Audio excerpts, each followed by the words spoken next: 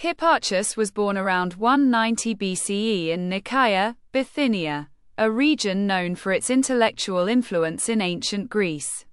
Hipparchus spent much of his career observing the skies on the island of Rhodes, where he made groundbreaking astronomical discoveries.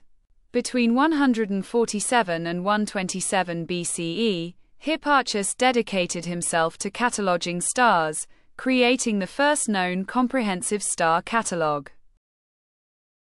Hipparchus documented nearly 850 stars, organizing them by brightness using a system that later evolved into stellar magnitudes. Hipparchus estimated the distances of stars based on their brightness and relative positioning in the night sky. Hipparchus discovered the phenomenon of equinox precession, observing a gradual shift in the positions of stars over time. Hipparchus estimated that the Earth's axis tilted in relation to the celestial sphere, leading to the concept of axial precession. Using geometric calculations, Hipparchus measured the length of the solar year with remarkable accuracy for his time. Hipparchus calculated the duration of the lunar month and developed tables to predict eclipses. Hipparchus used trigonometry to approximate the sizes and distances of the Sun and Moon relative to Earth. Hipparchus compiled lunar and solar tables that served as tools for predicting future lunar and solar eclipses. Hipparchus invented the use of latitude and longitude for locating positions on Earth, an innovation that advanced geographical mapping. Hipparchus used mathematical models to map the celestial sphere, laying groundwork for celestial coordinate systems. Hipparchus is credited with pioneering trigonometry, creating a table of chords that became foundational for later calculations. The table of chords developed by Hipparchus enabled ancient astronomers to calculate angles in circles, essential for astronomy.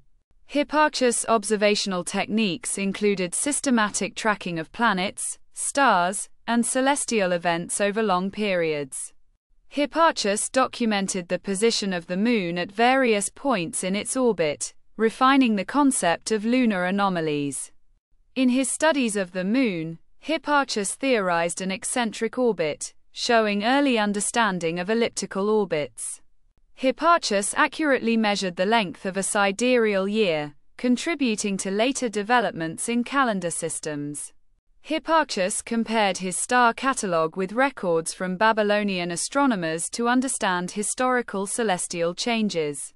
Hipparchus used Babylonian eclipse data to verify his lunar and solar calculations, integrating foreign data into Greek astronomy. The Ptolemaic model of the universe later incorporated elements from Hipparchus' observations and calculations. Ptolemy, centuries later, relied on Hipparchus' star catalogue and data, citing him as an essential source in the Almagest. Hipparchus's work inspired later astronomers like Ptolemy to refine and build upon his astronomical models. Hipparchus likely influenced ancient Egyptian and Persian astronomy through the preservation and translation of his texts. The work of Hipparchus bridged Greek and Mesopotamian astronomy, contributing to the spread of astronomical knowledge. During his life, Hipparchus observed and recorded a new star, possibly one of the earliest documented nova observations. The star catalogue of Hipparchus was among the first attempts to systematically document celestial objects, inspiring future astronomers.